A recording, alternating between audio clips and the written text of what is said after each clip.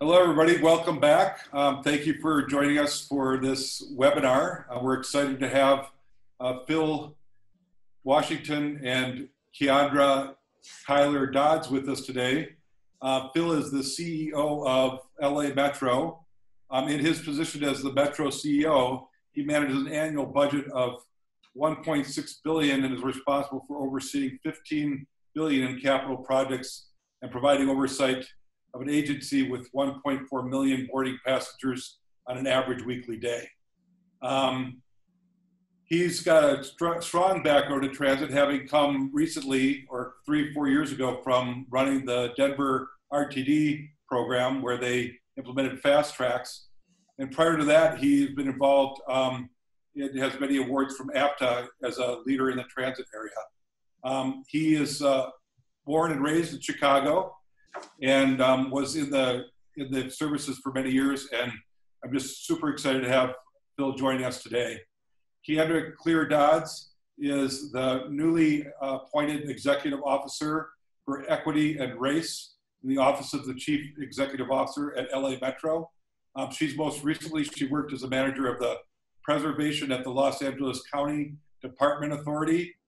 Prior to joining the LACDA, KeAndra was the Senior Program Director, Policy and Special Initiatives at Enterprise Community Partners. And prior to that, she was a staff attorney at the Western Center of Law and Poverty in Los Angeles. So I want to welcome you today to this webinar and thank Phil and KeAndra for being here. The topic for the webinar is, the title for the webinar is LA's Equity Framework and the COVID-19 Crisis. We will hear from Phil and KeAndra on how Metro is dealing with these issues and how they're leaders in the field. Thank you for joining us. Maybe I'll let Phil or KeAndra start. Thank you. Thank you, Dan, and it's great to be on this webinar. It's great to share with everyone kind of what we're doing around the equity program that we have established here at LA Metro. So thank you for inviting us, and I want to make sure you all can hear me clearly. I am joining you from LA Metro's headquarters here in downtown Los Angeles. This will be a joint presentation. I will begin with a high-level overview of LA Metro's equity program. Then my colleague, KeAndra, will dig a little deeper into the execution of that program. KeAndra is LA Metro's Executive Officer of Equity and Race. This is a new position at Metro. I felt it was important to create this position because equity must be at the forefront of the many, many investments that we are providing here, if you will, in Los Angeles. I've always said that we should look at everything we do through the lens of equity, whether it be initiatives that we're working on, whether it be large construction projects, whether it be fair programs, whether it be bus initiatives like we're doing with our Next Gen bus program. We should be looking at all of these things, and we should be looking at infrastructure itself through the lens of equity. And so that is why this position was warranted, and that is why we brought it on. Now, of course, we hired KeAndra. KeAndra is, and you just heard her introduction, very, very well qualified.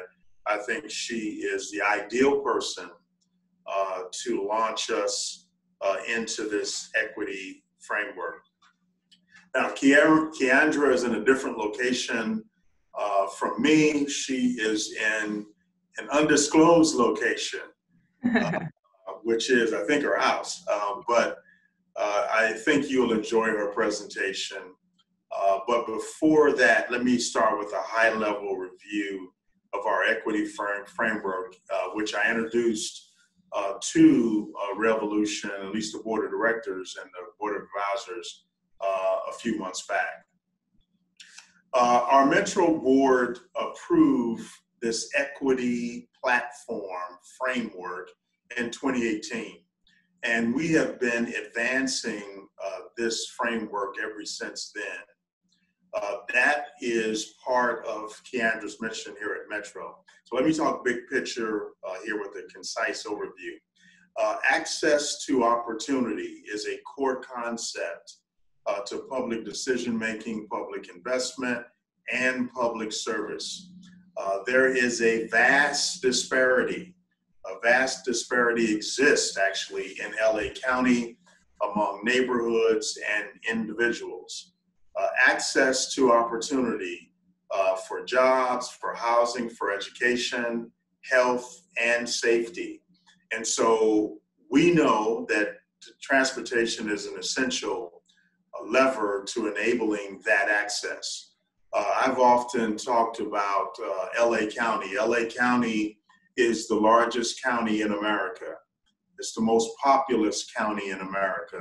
And I believe it's the most diverse county in America.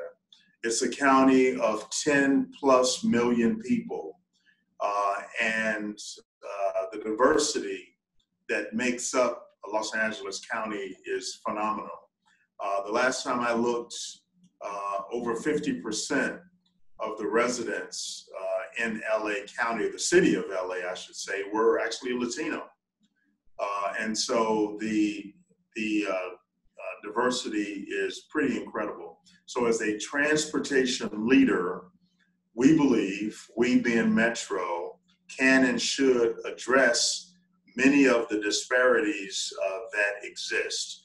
So the equity platform is built around 4 pillars: define and measure, listen and learn, focus and deliver, train and grow. And I will talk briefly about each one of these. The first, define and measure. Equity holds different perspectives and priorities for many people. And we can go to the next slide as well. Equity holds different perspectives. We need to establish meaningful goals around a shared definition of equity.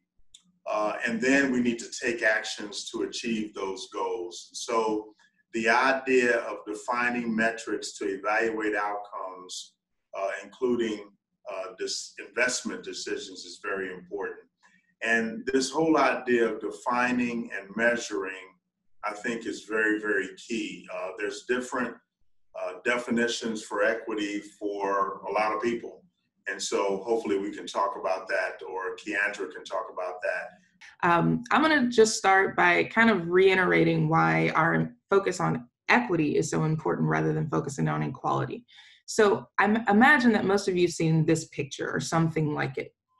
Here, we think of transportation as the blue boxes. We provide all kinds of transportation for the region. However, that transportation is only as valuable as the destination access it provides and how well it provides it. To provide proper access, we have to make sure that we are meeting people where they are, both literally and figuratively. We need to understand the conditions under which the system is experienced, and we must support their varying abilities to get from their different starting points and their abilities to get to where they need to go, no matter their race, their income, or other identities or abilities. Now, let's say this picture represents the need for access to healthy food from, let's say, a grocery store. So the apple or the little red dot is a store. Each person is at a different starting point and has different abilities to get to a grocery store. We directly control their mobility options, and we have to make sure that we do that equitably so they all have a chance to get to a grocery store. Now, this means some will need more blue boxes than others, and that's equity. It's recognizing the different needs of our different members within our community. Now, I do want to note that systematic change would be lowering the tree or building more grocery stores. And while we don't control that aspect of development, we are exploring how we can influence systematic change. To further the point about equity versus equality, I love to refer to a quote from an article called The Curb Cut Effect. And I'm sure many of you have read it, but if you haven't, I definitely recommend it. It's written by Angela Glover Blackwell from PolicyLink. The quote goes, "Equality gives everyone the right to ride the bus. Equity ensures that there are curb cuts so people in wheelchairs can get to a bus stop and lifts so they can get on the bus, and ensures that there are bus lines where people need them to go, where people need them so they can get to wherever they need to go. Equity means promoting just and fair inclusion throughout society and creating conditions in which everyone can participate, prosper, and reach their full potential." So for us at Metro, an equity focus matters because it forces us to recognize, to look at our system and recognize that it wasn't created in a manner that supports access for all. From the quality to the location stops to various modes of transportation, we have some inequities. And so we know that historically, some of those inequities were created intentionally. There are many examples of this, including the freeway development, which is a system that was often developed in a manner that complemented racist housing policies and redlining maps. So for example, in the city of Los Angeles, the first freeway that was built here was developed right through the heart of a neighborhood called the Sugar Hill neighborhood, which was historically wealthy and all white. But it had recently seen an influx of affluent Black residents moving in over the years. Now the Black residents were met with intense failed legal campaigns to get them to move out, and the city could have chosen an option to go around the neighborhood, but despite pleas from Black residents, the freeway was used as a tool to displace them, amongst other things.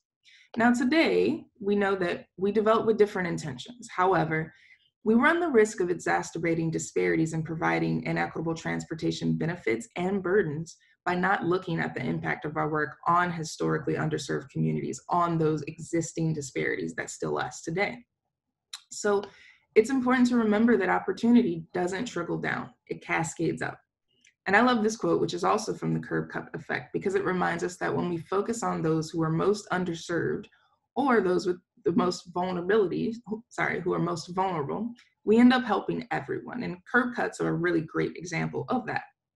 Now, I want to share what I've shared thus far really focuses on equitable outcomes. But equity is both an outcome and a process, which leads me back to our 4 pillars that Phil started to introduce earlier. So at this point, I'm just going to jump into each pillar and talk a little bit about how we've been implementing our platform under each pillar. So first, the 4 pillars, of course, provide the framework for our approach to this work. And the very first thing that we've done under Define and Measure is to try and identify target communities, those with high needs based on various types of disparities, just like Phil mentioned earlier. Accordingly, we've created what we've called equity-focused communities.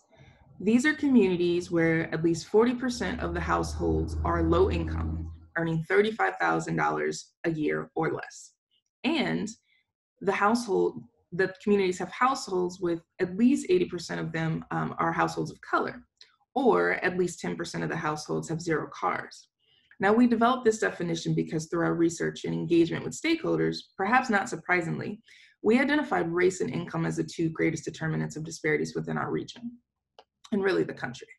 And we added a focus on car ownership because we found that that can be an indicator for transit dependency. And so with this definition and identifying these target communities, we started to look at how do our decisions impact them? What level of resources have we provided and are we currently providing to them?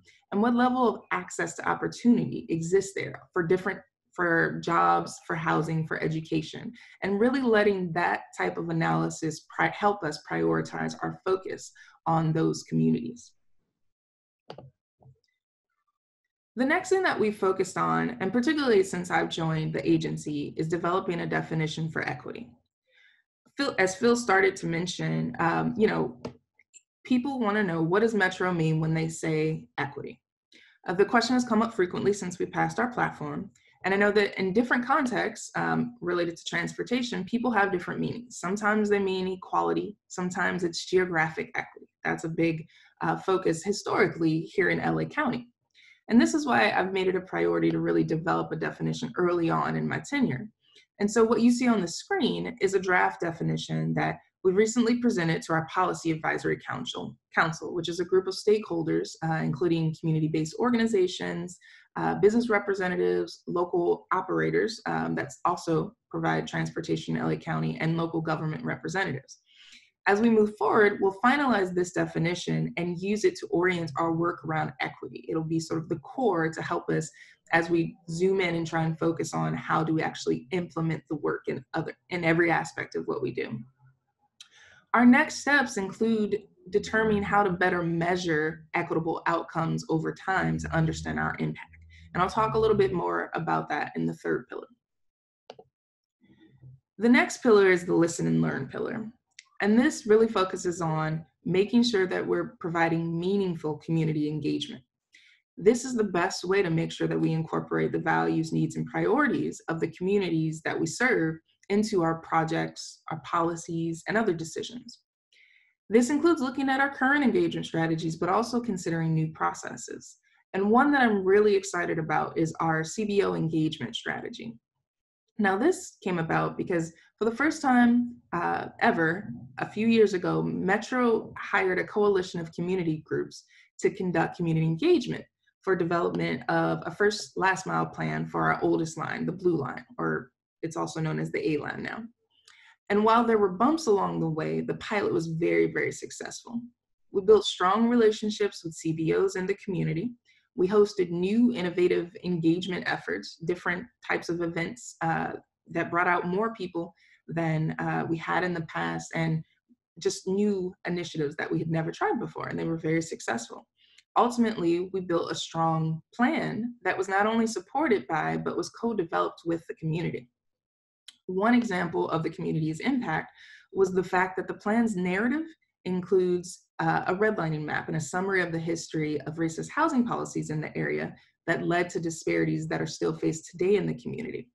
It was important for the community that the history be acknowledged and understood as a part of the backdrop for any future development, including our first last mile plan. So having that in the narrative and showing that we heard and respected the community and their perspective and concerns was a really important part of getting their support and their trust in working with us. And we're using what we've learned from that experience to determine how to replicate similar partnerships in the future. And this, of course, will culminate in our CBO engagement strategy. When it comes to listen and learn, we have several advisory committees that focus on equity issues. And one in particular has an exclusive equity focus, and that's our equity committee, which includes members of the policy advisory group that I mentioned earlier. It's open to the public and has been instrumental in developing the platform itself and also our EFC definition. We'll continue to work with them in the future. However, we're also planning to create an equity advisory board. Now, this board will help focus on different perspectives and voices that we don't have through other advisory groups. We'll be looking at different equity experts, academics, philanthropists, and others that'll really help us to implement this framework and strengthen our engagement processes and our processes in assessing equity more generally. Now, next, there's the focus and deliver pillar.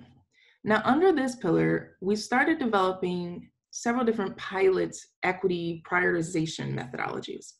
And we've been directing our staff to explain how their projects support equity, to ask intentionally those questions and figure out a process for doing that. And now each board report that comes from our planning department in particular must include an equity platform summary.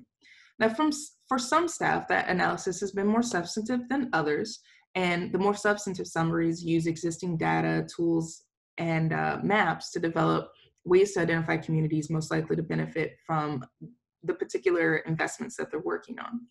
And they've used that to prioritize the particular projects or investments. Now, as we move forward, we plan to develop more tools and processes to consistently determine and support the greatest need and support equity across all of Metro's departments. So it's a work in progress. And as I mentioned earlier, in addition to identifying target communities with high need, we're looking to identify key performance metrics that help us understand and track our actual impact. Now, this will be part of a broader process that supports equity And while we're still in the development phase, we know there are a couple of key components that we must explore within that process.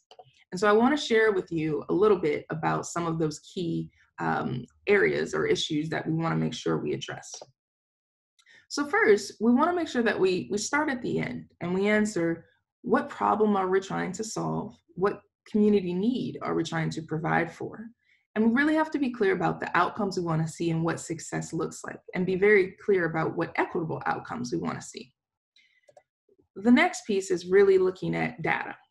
And it's looking at what the right data can tell us about the impacted community, can tell us about gaps and opportunities and disparities that the project will address or proposes to address.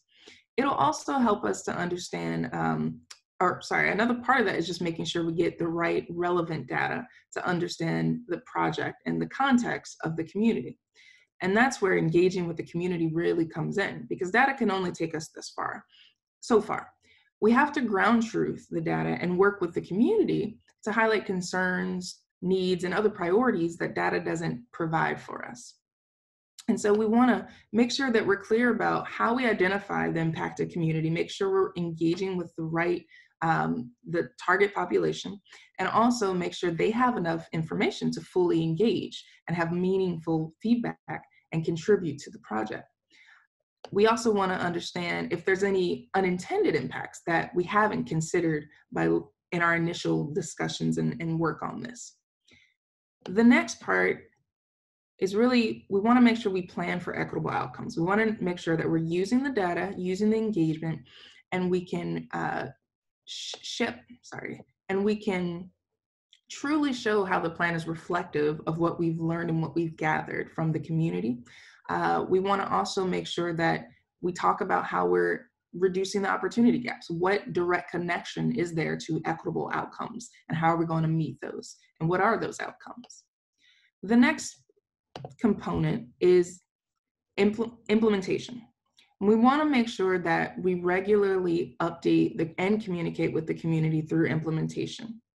We want to make sure we have a process for how we'll mitigate unanticipated impacts that may emerge during that process.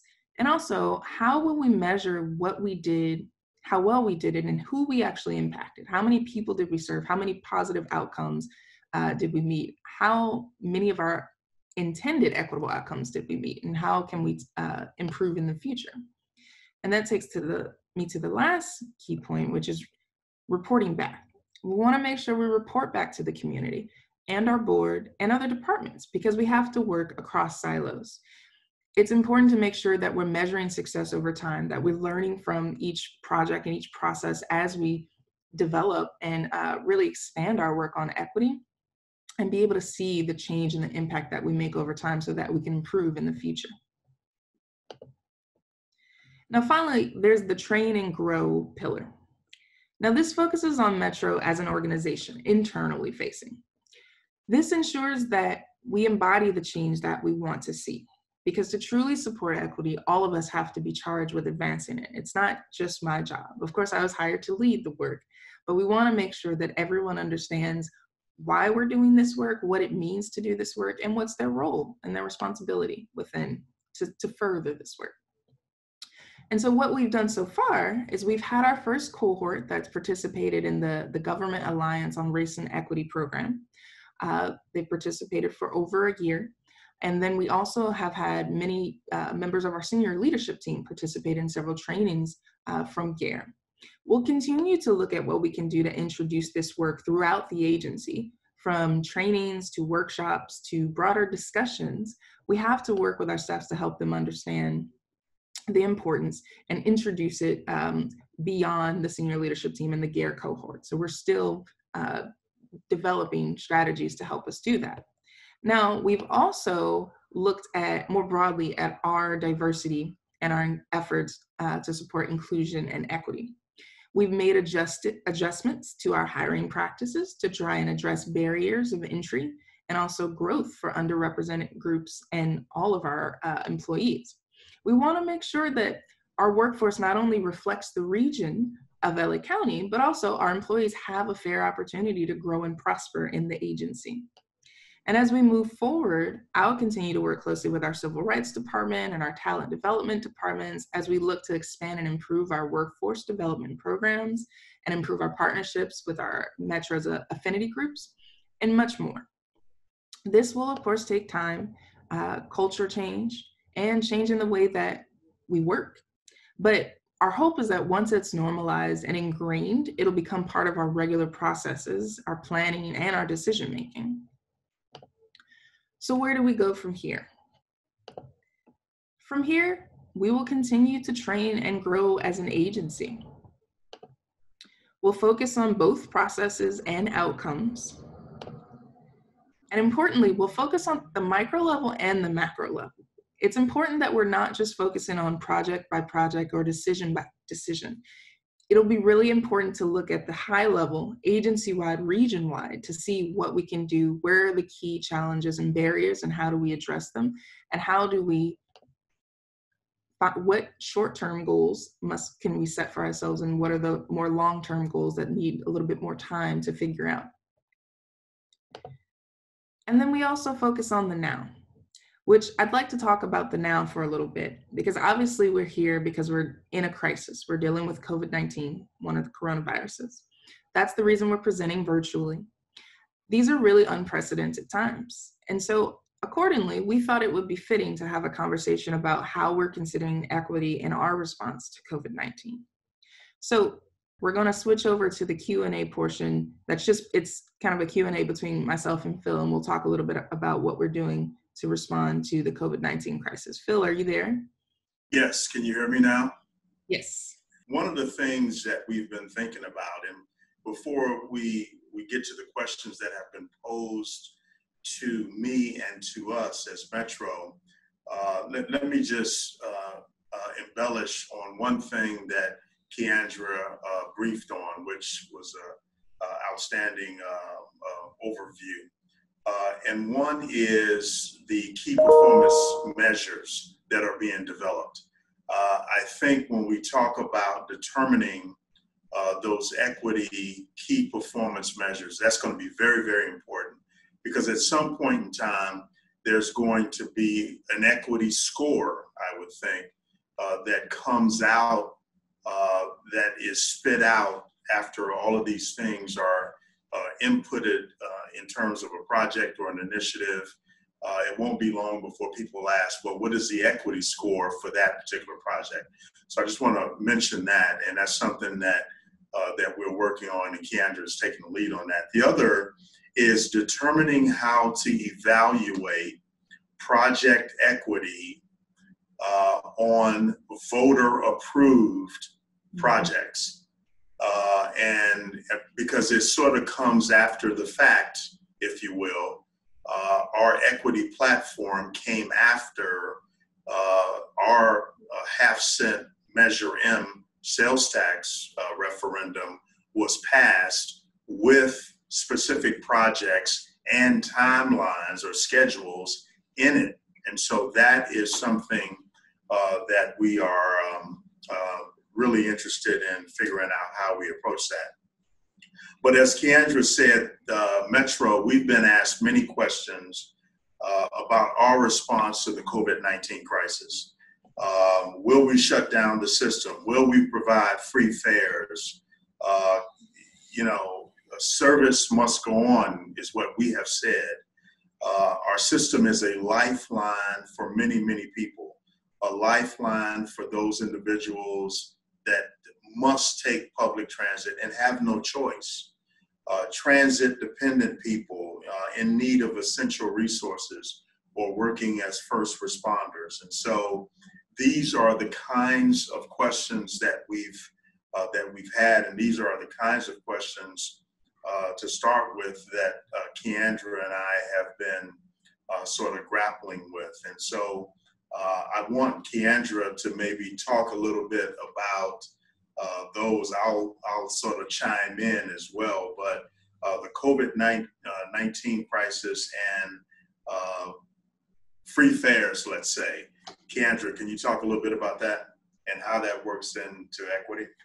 Yeah, so of course, we've been asked will we provide free fares? This often comes up because on one hand, we know that there is a crisis and we've been encouraged to do social distancing.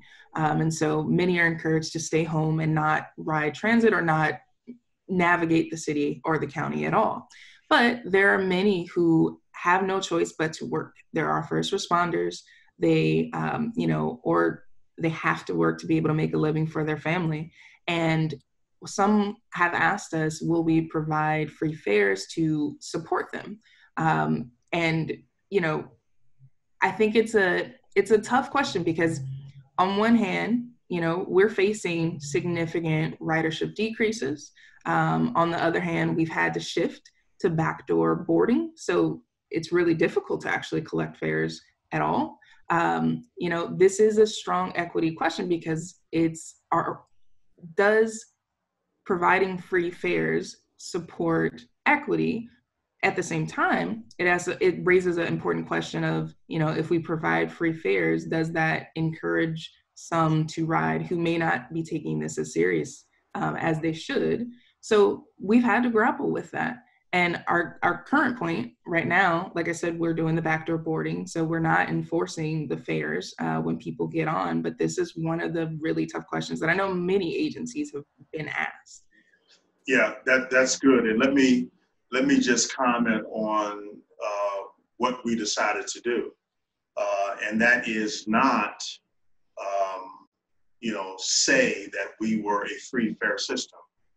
Even though we have rear door boarding, we also messaged that people that were entering the bus from the rear door, we did not expect them to use the fare box or the tap validator at the front of the bus.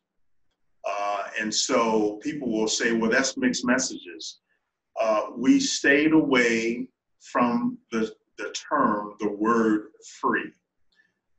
And I got criticized for it, but I stand by it because we believe that if you use the word free, then you have unintended consequences. And this is what KeAndra was saying. I think it flies in the face of social distancing when you say you're going to have a completely free system.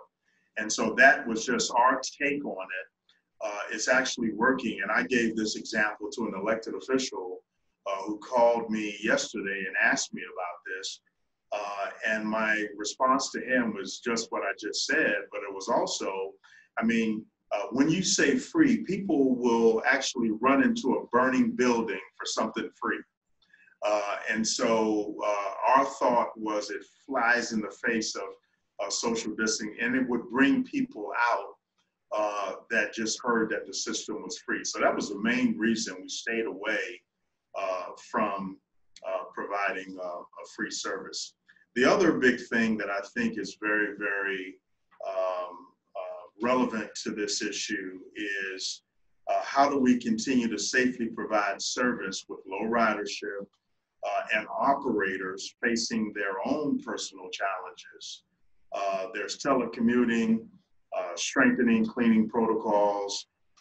We talked a little bit on a call with our governor here in California about how we may be looking at the new normal. We may be actually reinventing transit as we know it. The new normal being people are likely now to change their travel habits. Telecommuting, I think, will take on a whole new meaning. And so what does that mean for equity? What does that mean for as we stand the system back up and recover after COVID-19? So all of these things, potential service reductions. We lost between 70 and 80% of our ridership. We reduced service by about 25%. And so we were very, very careful thinking about equity. We were very, very careful to think about those transit-dependent riders, looking not to be surgical in our reductions and not come at our reductions with some sort of meat cleaver but to look at those routes that the majority of the riders are low income and be surgical in those reductions. And so I think that we've done that, thinking about equity. So I will stop there. I don't know if KeAndra, you wanted to add to those other two things that I mentioned, but after you speak, we'll stop and do the Q&A. I just wanted to add, you raised a really great question about the new normal and what happens if more people start to telecommute. I think it's an interesting question for our agency, considering that, you know, the majority of our riders that ride it at least 5 times a day, they're actually low income. And so there's a question of how many of those jobs would actually be able to, if at all, telecommuting. So it's, you know, I think it will be interesting to see the actual impact that it has on our ridership. And I think, you know, it's also, as we look at bus versus rail, there's also sort of a difference there, because I think 75% of our average riders that ride at least 5 times a week, they're low income. So it may have a bigger impact on rail. But those will be things that we need to think about as we think about who we're providing service for, and kind of the outcomes of what happens with our projects, and how we best serve a community that becomes more transit dependent, or that a community of folks that are more transit dependent than others, if that indeed does become our new normal. And Dan, before we turn it over to you, I don't know if you're facilitating the Q&A or you want us to, but let me just say that one thing that we have not talked about, and it's a very relevant issue on our transit systems, especially the systems in the western part of the United States, like ours, is the homelessness issue. The homelessness issue, and whether and how that relates to equity. This is a huge issue right now. I mean, we are, during this COVID crisis, as we have said, and our elected officials have said, that really only essential people should be out. The question then becomes, well, you know, do you assess the person that appears to be homeless and appears to simply be riding the system all day? How do you assess that individual from an equity standpoint and deem that individual non-essential? And so this becomes some very, very relevant questions. I just had a conversation with our chief of security. I mean, do we assess people and try to determine whether they are non-essential on our system and possibly homeless, to protect those essential workers that are currently and still using our system? It's a very, very tough question. And I would also add that as we look at, you know, systems across the country, and especially in the warm climates, there are people, and we know that there are shelters that release homeless individuals at 6 a.m. in the morning. And many of those shelters know that those people, and actually give those people tokens and fare media. I got to think, and I told my security chief this morning, I got to think that those agencies know that they're going to ride the train all day. And so that puts the transit agency in a heck of a situation, especially when you're talking about COVID-19, equity, and all of those things. So I just, at the risk of being provocative, I wanted to put all of that on the table. I know it's a lot of stuff, and we probably got a lot of questions as well. Well, Phil and KeAndra, thank you so much for the presentation and the discussion there. I am going to facilitate some of the Q&A. We've got some folks that have been adding questions, and for those in the audience, please feel free to go to the Q&A button at the bottom and add your questions. You could also like them up. I'm going to start with 2 questions. One is, what kind of resistance or challenge has there been in advancing the equity framework at LA Metro? I know that you don't just end up in a place where you're implementing equity without having to get some guidance and support from stakeholders. So the question again is, what kind of resistance or challenge has there been in advancing the equity framework at LA Metro? Well, let me start with that. Then I'll ask KeAndra to chime in. I don't know if we got resistance. I would say that people opined and people asked a lot of questions on how we would define equity. And so I don't know if it was resistance. Our board was very supportive. The various community groups were supportive. It was more of a question was, how do you define equity? It is probably the toughest part of the discussion, if you will, because as KeAndra had one slide, with the trees and the platforms, equity is different for a lot of different people. I mean, I heard a gentleman say not too long ago, when you talk about equity and privilege and all of that, privilege is when you're standing on third base, in life, and you thought you hit a triple. You just ended up on third base almost at home, in terms of a baseball analogy. But to answer that, I don't think we got resistance. It was more of how you're going to do this and define equity. And I'll ask KeAndra to chime in on that. Yeah, I'll just second that. We haven't really had much resistance, but I think the real test will be once we've defined equity and we have processes and we really start to make decisions that are prioritizing that high need in a different way. And that might change some things around. That might change, initial plans that we may have developed, or that some jurisdictions may have had in mind for how we are in making investments and different things like that. So, I've seen it in other parts of the county. We had a parks needs assessment that led to changes in the funding strategy for the county on parks and open space. And they didn't receive pushback until the funding decisions were made. So I anticipate that it's really once we start using this framework to make decisions intentionally and it becomes more part of the forefront, then I think we may experience some pushback or at least questions at that point. Thank you. I'm going to turn to another question that's kind of related, and that is, given that Metro can only control a limited set of factors around encouraging equity, how do you propose to measure success? And early in your presentation, you talked about what you control and don't control. And so this measurement thing is really important, I think, as we get into this topic. So love your response to that. Maybe KeAndra, you could start with that one. Yeah, that's a tough question. We often get asked this question, especially in the context of housing, right? That's a primary example.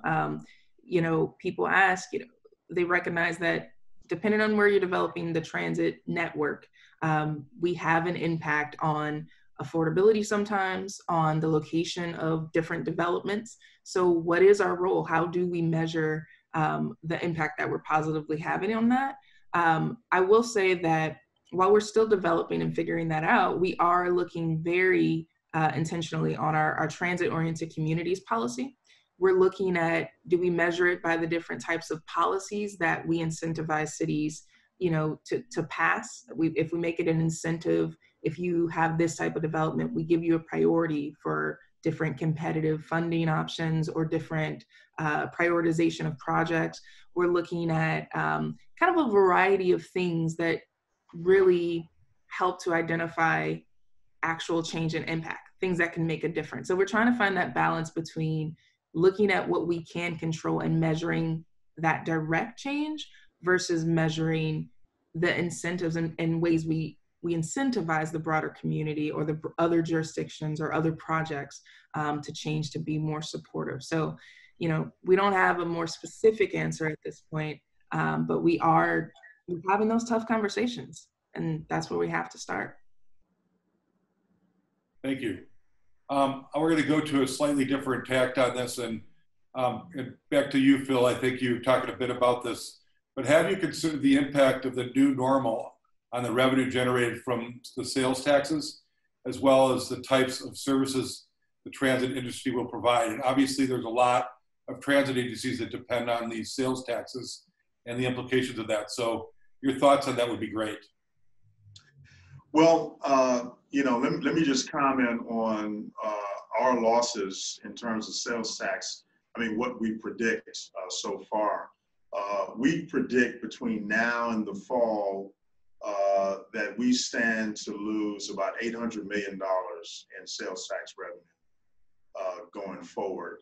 And I think when we start thinking about how we stand up our transit agencies around this country, it's going to take time. And so I see this new stimulus that's coming as it fills the gap, but we're going to need more. And I'm not just talking about LA Metro, but I'm talking about transit agencies all over this country. This new normal, I think, is going to be with us for a while. I think the private sector has done this for a long time, in terms of telecommuting and those kinds of things. And I think more firms, more companies will do that. So the question will be, if telecommuting and all these work from home things, or even travel patterns change, which I think they will, the question will be, why are we spending all this money on office real estate, for example, if we are going to have people, if this is the new normal to work from home and all these things and Zoom and all of this, what does that mean for the traditional office setting? What does that mean for transit? And I think the jury is still out. I mean, obviously, we're just beginning this COVID-19 crisis. But I think we have an opportunity to have a say in how transit looks in the future. And that has to be part of all of our recovery plans going forward. So that's what I would offer up, that we think about this, and maybe Revolution has a play in this to help redefine transit as it may be in the context of this new normal. Great points, thank you. I'm going to combine two questions that I think kind of relate to each other. One is, what do you find as the most powerful or transformative aspects of the equity framework that you've developed, and why? And then related to that, if an agency or a community is just getting started addressing this topic, what is the first thing that they should do? Yeah, I'll take the first one. I'll ask KeAndra to take the second one, maybe. Okay. I think the most powerful in our framework is probably two of the pillars. It's probably unfair that I'm saying two of them. You want me to pick one, probably. But I think define and measure and focus and deliver. I mean, those two are, to me, the most powerful. The first one, define and measure, is almost a passive, right? I mean, it becomes sort of a passive thing that we may not get much pushback on. And this goes back to one of the points KeAndra was making. But once you start talking about focus and deliver, and that comes with probably expenditure of funds or someone not getting what they thought they were going to get, that becomes a very, very powerful thing. And it really becomes an issue. And this whole idea of equity and leadership in this area, a good friend of mine at the Kennedy School, Marty Linsky, says it this way, and I think it's relevant to leadership in the equity arena. He talks about leadership as being the art of disappointing people at a rate that they can absorb. And when you start talking about equity, it sounds great until I lose something that I thought should be mine, and it goes to somebody that should have it in the context of equity. That is when we will hear the naysayers scream out. And so I'll ask KeAndra to answer the second part of that question. So that's a great question. I would say first, it's really important to set your framework and your values. What does it mean for you to engage in this work? And just be really clear with that. You have to start there. I think our platform, our 4 pillars are really helpful in guiding and giving us kind of key areas to focus on and a key way to go about it. I think it's also really important to make sure that there is the buy-in at the executive level and also the board level. I think, to really make this work a part of, interwoven throughout everything the agency does, you need that. You need that support and you need that buy-in to get everyone to really start to change their work and how they're incorporating equity. And so it's not just something on the side or something extra. You have to make sure you have that support. And then I also would say it's important to have a team that leads this work. Depending on the organization or the entity, this is a tough job. There is a lot to focus on. There's the internal, the external, there's the projects at the micro level, projects at the macro level. There's the communications efforts around it and really building that, working with the community. There's a lot to it. And so I think it's important to have strong leadership, someone who's both able to work within the agency to get the changes done that are necessary, but also someone who has relationships and understands the community, because that's just as important as that internal piece. Okay, well, this is great. So I'm going to do one that's maybe a simpler answer. With $800 million in lost tax revenue, how much of this is in fare box? How much in fare box revenue, and what kind of reduction in service will be required? The question about balance. The 700 to 800 million is sales tax. The fare revenue that we normally get on an annual basis is about $300 million. And so the figure that I cited of 800 million was just sales tax. So another 300 million or so that we've lost on fare box revenue. So you've got both of those. The stimulus is out there. This is why I've said that our losses will exceed anything that the government, provides us from the figures that I've seen. And so this is going to be a hard road back.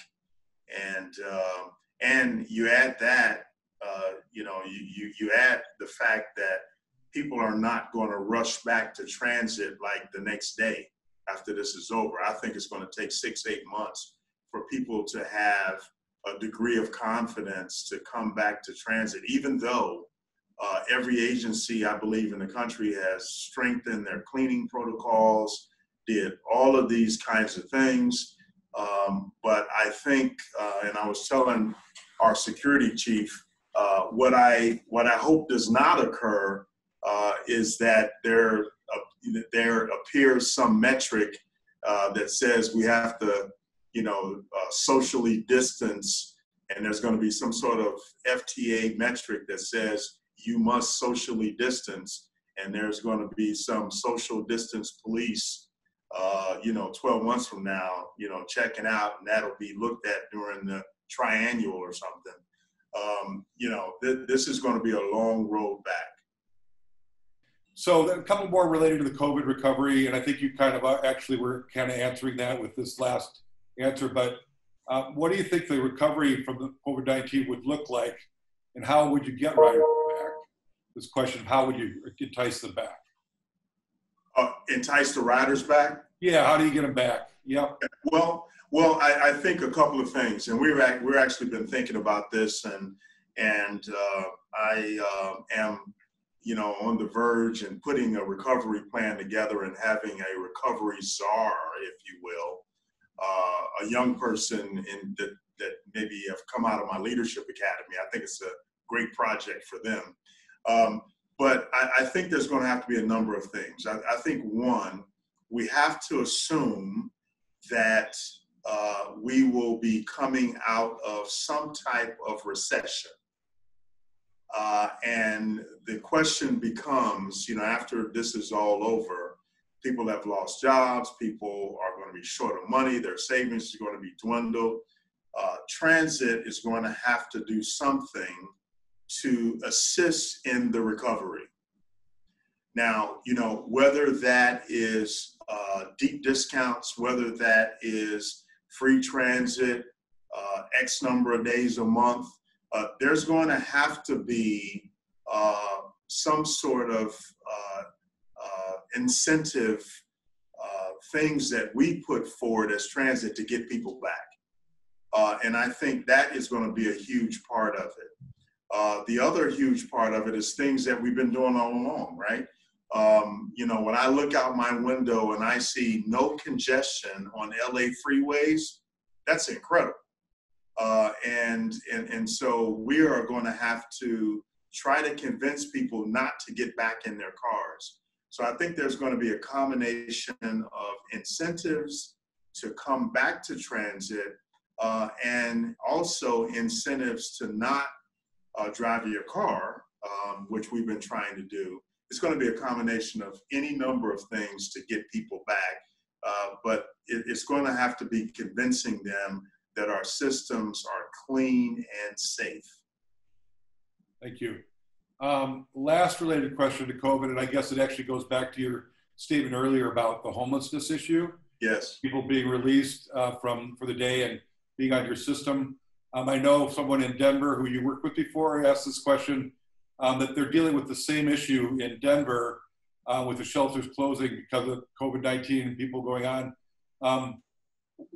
What solutions could you come up with to deal with that, if any? Yeah. Well, I mean, during this crisis, I think, and we're exploring this, is what I described earlier. How do you assess essential travel? I mean, how do you assess that? We're struggling with that now. I mean, just today, I was talking to our security chief about this. I mean, if someone gets on one of our rail cars, this happens every day in Los Angeles, they have 3, garbage bags. They are riding the system back and forth. They go to the end of the line. They do walk across the platform, get on the other train, go back the other way. I mean, how do we assess essential travel? Right now in COVID-19, our elected officials are saying only essential travel should be out. How do we determine that in order to actually protect the real essential personnel that are actually riding the system now? And so we're experiencing ways that we can do that, but it's not easy. Now, we were told that, hey, listen, if you're going to do that and kick people off the system, you have to make sure that you provide and make sure there's provisions for temporary beds over here. And I'm thinking, okay, we want to help people, but a selfish part of me says, why should I worry about that? I'm a transit agency. You know what I'm saying? So, I mean, this is not an easy thing, but we're trying to get our feet in the door, right, in this COVID crisis to determine essential, non-essential, and look to make those assessments and say to that individual, hey, listen, with all empathy, you're not an essential traveler, you're not going anywhere, and this is for essential travel only. It's a slippery slope. It's a slippery slope, and there's nothing easy about it, but I think that gets our foot in the door to address the overall normal transit homelessness issue. Thank you. And now for my last question, but before I go there, I wanted to say thanks for your leadership on these issues. Also, as you know, we're struggling with this as an organization, Volution, trying to infuse equity in all that we do. So this, your leadership, the leadership of the agency, everything you're doing is very helpful to us. And this session today has been extremely helpful. So I'm going to close out a question back on the equity topic. And are there examples of entities that are further along on the equity journey than you are at Metro that you've looked at for ideas? And are there any pitfalls or other things we need to look out for, or any ways that we could get help from others that you've already sought help from on this topic? I guess we'll start with KeAndra on that. Yeah. And I just wanted to chime in briefly before I answer this question on the last question. Sure. You know, I think, as Phil mentioned, the issue of homelessness, especially during the COVID-19 crisis, will be a real challenge to resolve. I think, you know, we want to just make sure, as we're exploring how we resolve it, we be careful to make sure there's enforcement that's equitable. I mean, we're, you know, at this point, if people are entering the buses from the back door boarding and we're not enforcing, you know, fares, or we want to make sure that we're not singling out and treating people differently through this process, because that can cause a real challenge. There may be some people that are, you know, trying to get to a shelter or trying to get to the grocery store, or who knows, but it's part of a bigger issue within the broader city that we're experiencing. And it may get worse, especially because as many people are out of jobs, evictions might start to increase, and the number of homeless individuals might start to increase as well. So that's something that I think it's important to be just cognizant of. And, you know, it's also a reason why it's so important to partner with the city and with the county, all the 88 cities, but, you know, those who are really focused on addressing homelessness, because they have that very challenge. You know, they can't remove people that live on sidewalks unless they have a place to house them under different legal issues that they're forced to address. So it's just really important that we look at those aspects of the work. And then to answer the question, what other entities have already started to engage in this work, and what pitfalls are there that we should try and avoid? So there's several different agencies that have engaged in different ways on this work, from Seattle, of course, in Kings County, to in the Bay Area, the MTC, also in the Midwest, St. Paul, Minnesota. So they've all engaged in different ways. Some have specific equity action plans that are, you know, county-wide, and their transportation agency is a part of that plan. Some, it's specific to their transportation agency. Some have focused, like Minneapolis, St. Paul, I know they've developed certain equity analysis tools to help them prioritize particular projects and develop kind of their own set of performance metrics to measure equity over time. I think, you know, we're working and trying to learn from all of them, but our challenges in Los Angeles are so unique.